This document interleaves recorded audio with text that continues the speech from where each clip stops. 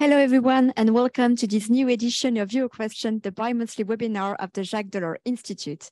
Today, we have the pleasure to welcome Pierre Haroche, lecturer in international security at the Queen Mary University of London. After a year of war in Ukraine, several calls were made at European level to arm the Ukrainian war effort by tanks, planes, guns, or drones. However, this war was revealed that the European defense industry was sized for decades to produce the minimum necessary in peacetime. How can we contribute to help Ukraine under this situation? What room for maneuver does the EU have in relation to its member states or NATO? Is Europe up to the task by providing military assistance as the US or the UK? Before handing the floor to our guest speakers, I would like to remind you that the Q&A tools is available at the bottom of your screen. Mr. Haroche, you have the floor. Well, thank you very much for having me, Lara. First, I would like to remind a few major points. First, that we have a high-intensity war going on in Ukraine, and it has strong implications for Europeans, because a high-intensity war is also an industrial war. It doesn't mean just that the scale of the combat is of an industrial nature. It also means that you win this war because of your industrial capacity. It means that you cannot win such a war just with the capabilities that you had on day one. You win such a war with the capabilities that you are able to produce during the course of the war. And that's why it is at its core an industrial war. Of course, Russia is doing its best in terms of mobilization or import from friendly countries such as Iran to strengthen its capabilities. And Ukraine relies a lot on the support of Western partners. But it also means that we have to strengthen our industrial capabilities. And we Europeans, and I will argue that this is a task that we will have to do even more in the future, we Europeans have to switch to wartime economy mode. And what does it mean in practice? This question was raised very recently also by Kaja Kallas, Prime Minister of Estonia, at the end of the latest European Council, when she said that we were not ready, that we had to produce more and faster in terms of weapons that we could eventually deliver to Ukraine. And so the first question is, how do we do that? How do we switch to a wartime production scale? And the only way to do that, of course, you can meet representatives of the defense industry and ask them to do a lot of things, but the only actual argument that will convince them to invest, to build new lines of production is the assurance that it will pay off, that they will receive regular orders in the future that will make their investment pay off. So what we need here is a genuine European industrial policy that can send a credible signal to the defense industry that it is rational to invest in a stronger production and faster production. And this objective that seeks to strengthen our support for Ukraine also interacts with a related question, which is the rearmament not just of Ukraine, but of member states. And this particular question was also raised immediately after the outbreak of the war, and it was developed by the European Council in March 2022 in the so-called Versailles agenda that was adopted in Versailles during the summit. And this Versailles agenda basically says that if European member states rearm, which they are trying to do at the moment, they should do it in a rational way. That is, in a way that is concerted and also in a way that is cooperative. So they should consult one another in terms of the priorities in which they invest, and also they should try to make joint procurement to buy together the same military equipment, because it generates economies of scale, but also, even more important, because it facilitates cooperation among European armies, the so-called interoperability issue. And there is an additional issue that we have identified during the war in Ukraine, which is that it's also easier to deliver weapons for Europeans when they all have the same models. And it's much more difficult when each member state has its own equipment and is unable to reach a critical mass that it can send to Ukraine. So this Versailles agenda led Europeans to ask the Commission to propose instruments. And we have debates at the moment in Brussels on how to support, even financially, with fundings from the European Union budget, joint acquisition of military equipment by member states. But actually, I would argue that these two questions, the military support for Ukraine and member states rearmament, are just two sides of the same coin, because eventually when member states send weapons to Ukraine, it empties their stocks, so they have to rearm themselves and so on. So actually, Ukraine should be seen as virtually yet another member states in terms of the EU industrial policy, defense industrial policy. And do we have the required instruments to do that? The answer is no. And that's why we still have debates on how can we do that. That's why Kaja Kallas raised this issue, saying that we still didn't have the required instruments to have a proper European defense industry policy. Because what we do have are a series of ad hoc or limited instruments. We have the European Peace Facility, which is primarily an external action instrument that doesn't, which is not really designed to conduct an ambitious industrial policy. It was designed to support, in a limited way, partners, countries, armies. Generally, it was assumed that it could be in the context of a training mission, a European training mission in the country or something like that. It was not designed to support a high-intensity war in which the European Union industry had to switch to a wartime production mode. We also have limited industrial instruments, the European Defence Fund supporting research and development. Now we have these discussions about EDIRPA and EIDP, which are instruments seeking to strengthen European defense industry, but they are industrial instruments in the sense that they are based legally on industrial objectives, and they are not actually defense instruments that can be used as a way to strengthen the capabilities of the European Union and its member states. So my key conclusion here is that eventually, beyond these short-term or ad hoc limited instruments, we will have to have a proper debate on a potential European defense budget. And that's the way forward, I would argue. Thank you. Thank you, Mr. Haroche, for your enlightening presentation. So as we said, it is a particular sensitive subject.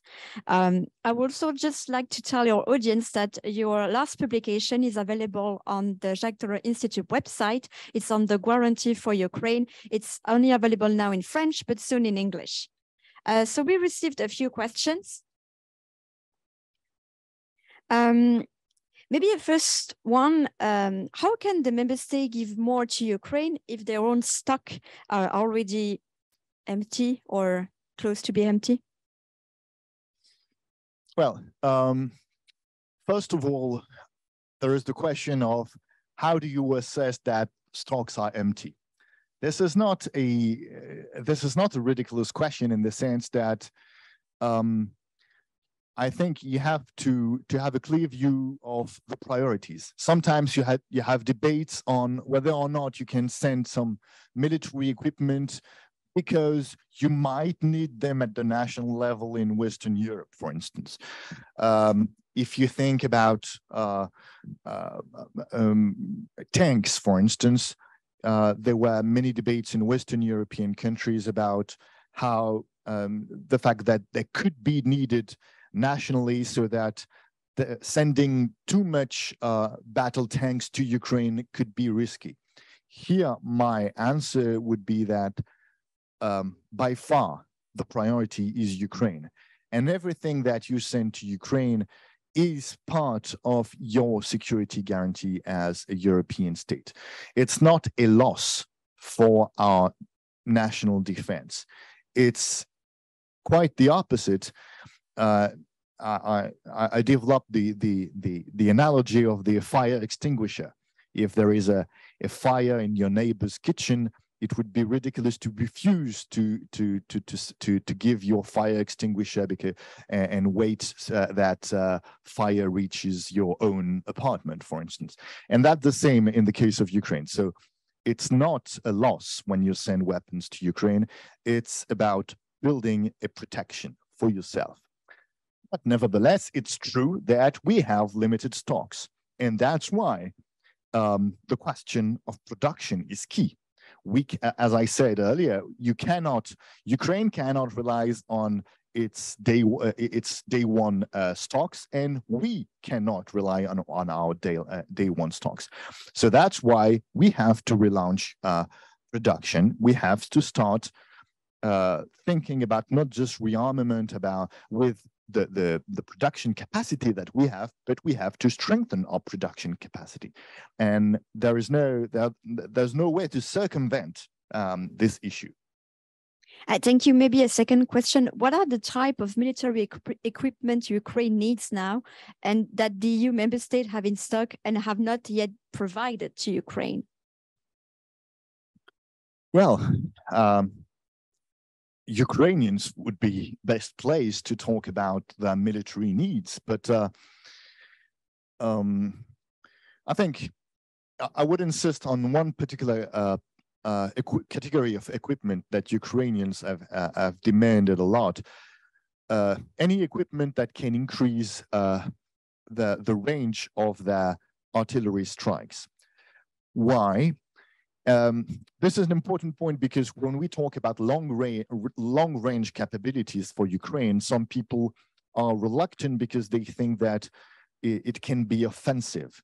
It could be dangerous to send long range military equipment to Ukraine, allowing them to strike Russia, for instance. And I would argue the opposite. When you give long range weapons to Ukraine, you allow Ukrainians to destroy logistical depots and deposits in the Ukrainian territory, so that Russians are no longer able to rely on a strong logistical base, so that they're no longer able to conduct offensive. So actually, the main obstacle for Russian offensives at the moment is really this logistical problem that they have to push their logistical base far away from the front, because they know that if it's too close from the front, it can be it is within the range of the Ukrainian artillery. So if you increase the range of the Ukrainian capability to strike Russian targets, you also deprive Russians of the ability to conduct effective combined operation attacking Ukraine. So that's a key, I think, a key category. A follow-up question for that. So you've mentioned in your presentation that the EU industry, military industry, needed to be common, but if they send it to Ukraine, doesn't the time required for Ukrainian army and soldiers to adapt weaken them temporarily? You mean it would be difficult for them to adapt because the industry now is completely different, and in the future they may be common? Yeah, I think there is a long-term objective here. You can have short-term objective like sending what we have today to Ukraine, but you can also think in terms of the longer term. And I think it is particularly true for the European Union because the European Union has accepted to consider Ukraine as a candidate country. So we have this prospect that one day Ukraine will become a member state. So investing in the longer term convergence between Ukraine and the European Union, in the integration of the Ukrainian defense industrial base within a European-wide defense industrial base is a rational objective for our defense policy. So there are different time perspectives, but I think they should be we should have them in mind because strengthening Ukraine's capabilities is also a longer term objective. Well, thank you. Another question: what are the main false narratives circulating in Europe that provide argument not to arming Ukraine? Well, I mentioned one already. That is the idea that what you send in Ukraine is a loss for you, so it decreases the level of your own security. I think it's completely wrong, and that's quite the opposite. There is also another narrative very common that if you strengthen Ukraine, you push escalation, and so that's the war extends and becomes more risky and more dangerous. Again, I would say that's the opposite. Why? Because a key factor favorable to escalation and dangerous misunderstandings between adversaries is ambiguity. If Russians have reasons to expect that Europeans and more generally Western support for Ukraine will eventually collapse, that's for them an incentive to push further, to be more aggressive in the hope that eventually we will stop our support for Ukraine and we will let Russia prevail. But if Russia is convinced that Western support to Ukraine is rock solid, is credible in the long term, they will have to deal with that. And so I would, and in this case, it might encourage them to be more prudent and to be more conservative. So I would argue that actually being consistent in our support to Ukraine and putting our acts in where our words are is the way to avoid misunderstandings and eventually unintended escalation. Thank you. Coming back to the military industry, is it national rather than collaborative cross-border production quicker and cheaper? Quicker, certainly yes, in the sense that it's always more complex and difficult to conduct cooperation as opposed to just conducting a national project.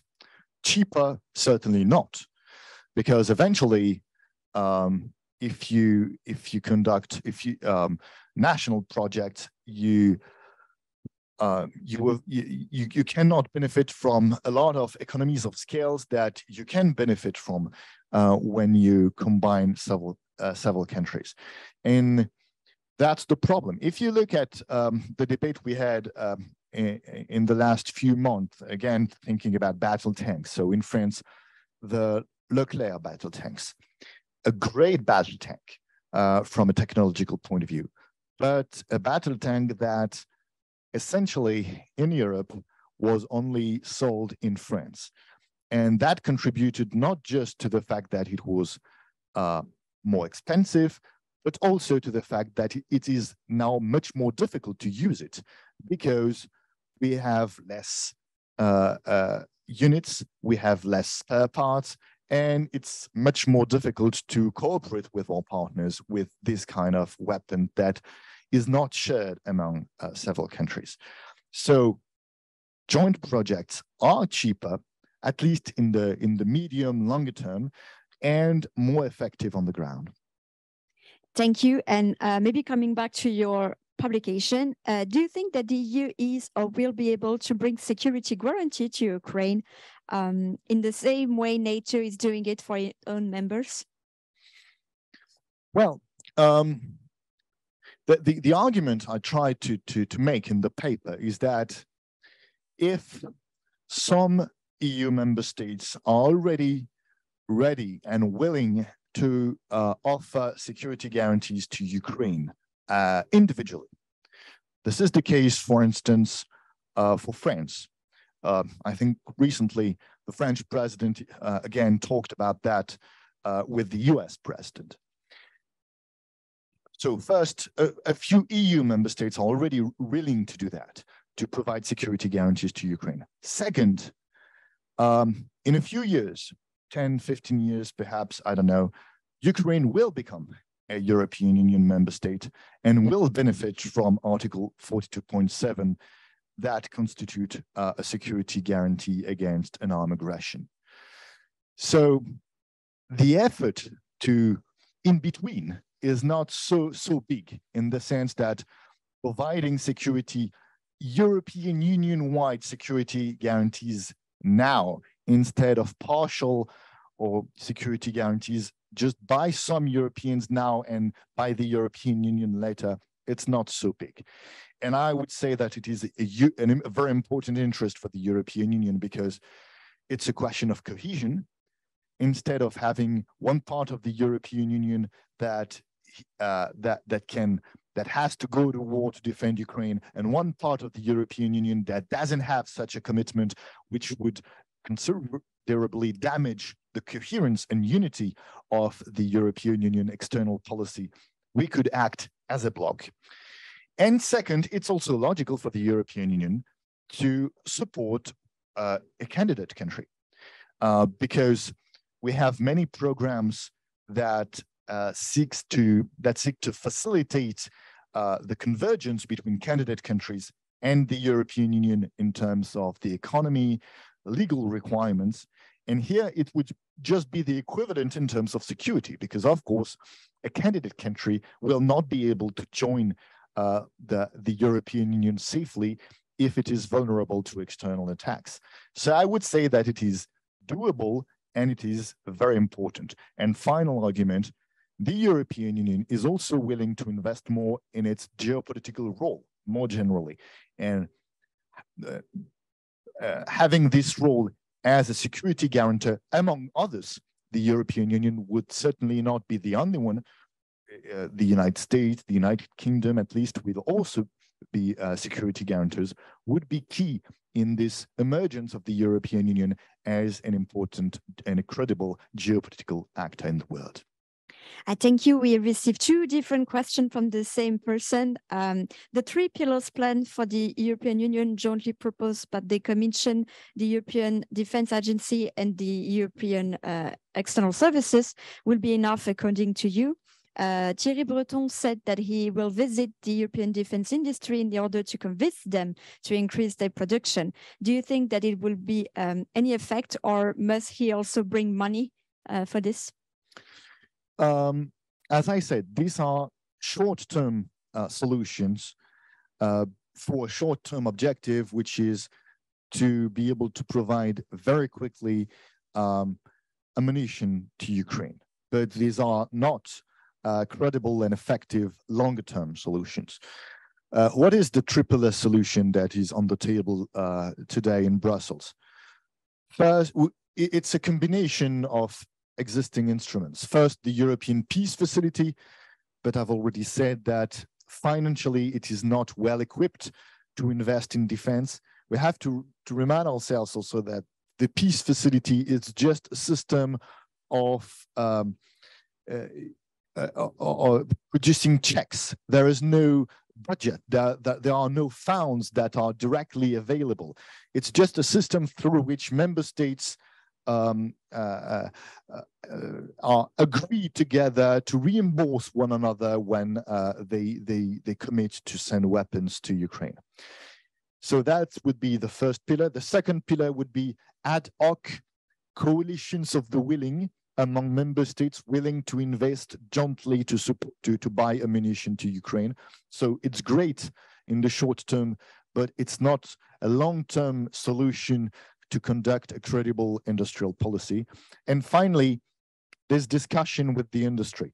And it's great that the European Commission and Commissioner Breton are willing to do that. But as the question suggests, it will not be effective if there is no, if there is not a strong financial commitment. You can tell defense companies that they should produce more, or that they should reorganize their production. You will only be credible if you can send a big check and provide assurance that there will be orders. That's what the European Commission did with the pharmaceutical industry when it wanted to secure joint procurement of COVID vaccines. And it worked because the European Commission was able to say, I do represent a market, the whole European Union market. So if you want to have access to the European Union market in terms of vaccine procurement, you have to talk with the European Commission. This is not where we are at the moment in the defense industry, but that could be the objective. Thank you. And a more NATO-related question, could the European arms industry compete effectively with the US arms industry? Well, today the problem is that the incentive for Europeans to just buy in the shelves, not just from the US industry, but also from other non-EU industry. If you think about Poland buying military equipment from South Korea, for instance, this incentive is too strong because member states focus on the short term, and it is understandable. They want to have equipment readily available quickly. But in doing that, they also overlook the longer term objective, which is to strengthen our own European industrial base. The objective is not necessarily to have the equivalent of the US industrial base. It's just to have a stronger and more coherent defense industrial base that is able to support a genuine rearmament program from Europeans. It's not to be stronger than to be the number one in the world. It's just to have something coherent with our own defense objectives and not to have to be too dependent on external supply. Thank you. And the last question, what do you think of the position of Switzerland that have a military industry but does not allow the EU country to give their materials to Ukraine? Well, that's their choice, and we know that they are a neutral country, but it also means that we cannot just assume that relying on non-EU country is okay, and Switzerland is just one example with this, with its neutral policy. But you can have similar problems with other countries. It's not just okay to rely on non-European countries. And a key argument that we have to have in mind is that if you want to have security of supply, if you want to be sure that you will have the military equipment you need in times of crisis, you have to have some European capabilities within the European Union that you control. Because if you depend on non-EU country, there's not much that you can do. Thank you very much, Mr. Haroche, My for pleasure. all this explanation. And thank you to you for following today's Euroquestion. You will soon receive the replay available on YouTube. The next session will be held on Wednesday, 29th March. We will have the pleasure to welcome Andreas Eisel, a researcher at the Jacques Delors Institute in the Economy Policy. He will come back to us on the reform on the Stability and Growth Pact. Thank you again for your participation and have a nice afternoon. Merci beaucoup, Monsieur Haroche.